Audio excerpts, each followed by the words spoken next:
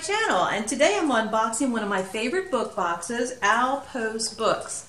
Why is it one of my favorites? Because it's for my grandkids. That's all that needs to be said. I always let you guys see first. Is it pretty? I can't tell. All right, I'm going to turn it around here. They always have like construction paper fillers in here, which is nice. And I'm going to set this off to the side, actually. So we got a little note, enjoy Al Post Books January subscription. So this is a January subscription box. Pull out the first one, The Almost Terrible Playdate, written and illustrated by Richard Torrey. And there's a picture of two little kids on the back. What do you want to play? And then the book in the U.S. is $16.99. I like the fact, my grandson will like the fact that there is a dragon. And my granddaughter will like the fact that there is I guess a queen or a princess. What you want to read? I want to read a book about the queen of the universe who lives in a castle. And the boy says, I want to read about a giant dinosaur that smashes stuff. Well, I want to read about a frog that magically turns into a pony. I want to read about a flying dragon race car. Hey, I bet this book has all of those things. Let's turn the page and find out. Now I want to find out. I'll just show you the inside here. Well, I'm excited to read this little book. I think both my grandkids will like it too because it has a variety of stuff. It has something for both of them. Oh, we've got another one. This is a pretty book, A Gift for Mama by Linda Raven Lotting, illustrated by Allison J. Can Oscar find the perfect gift for his mama? Aww. Oscar sets out with a single coin to find the perfect gift for his mother, and he spots it at once, a beautiful yellow rose. But when he meets an artist, Oscar trades the rose for a paintbrush. And when he meets an orchestra conductor, he trades the paintbrush for a sheet of music. The bustling streets are full of interesting people and delightful possible presents. And Oscar trades one gift for another and another and another. But what he finds by the end of the day is even more precious. Simple kindness is at the heart of this enchanting, gloriously illustrated tale. Oh, I can't wait to read this.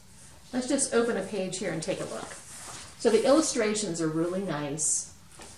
If you take off the book cover, which my grandkids typically do, it's beautiful. Beautifully illustrated.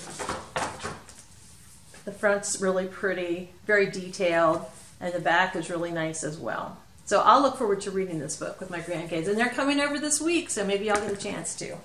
And there's always 3 books in here, and we've got one more book. Those fun, silly books. The Secret Life of Figgy Mostardo. Figgy Mostardo. This was originally $17.99. I'll take the cover off, and you can see it's really well done. All right, here's what the book jacket says. Figgy Mostardo loves his family, especially George. He wants to go everywhere George goes, but dogs can't go to school or to the pizza palace or to the go-kart track. Figgy stays home alone with nothing to do but wait, and wait, and wait, or does he? While the family's away, Figgy eats his way to adventures that rock the neighborhood. Everyone comes and everyone plays, everyone except the Mostardos, especially George, until the day the Mostardos discover Figgy's secret life and how much Figgy means to them. The pictures inside are really pretty. I'll just show you one. I'll just open it to a page. Well, I'm excited to read this book. I like this picture on the back of the little boy and the dog.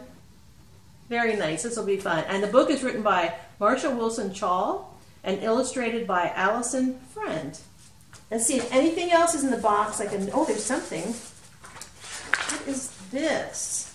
Oh, it's a reading challenge. Read a book about a dog, read with a friend, read outside, read a new book, read to your favorite toy, read a fantasy, read a scary story, a book about a favorite hobby, read on vacation, and it goes on and on. That actually might be a fun thing for my grandson to do.